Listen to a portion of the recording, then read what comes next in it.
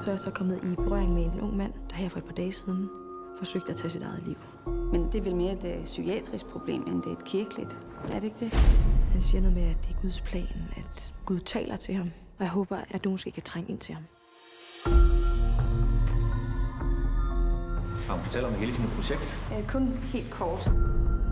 Den indsatte må ikke røre ved dig. Du må heller ikke røre ved ham. Der sidder en knap der, du kan trykke på, hvis du føler dig utryg.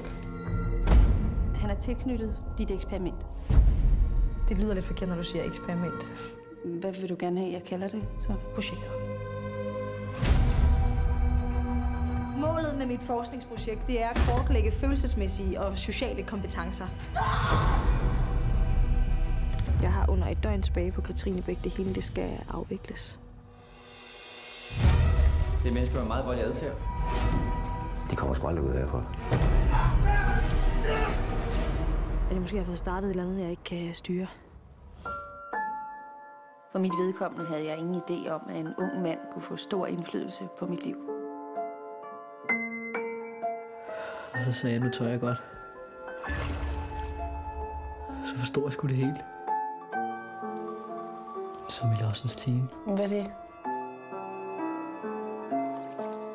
Giv mig en chance for at forstå det.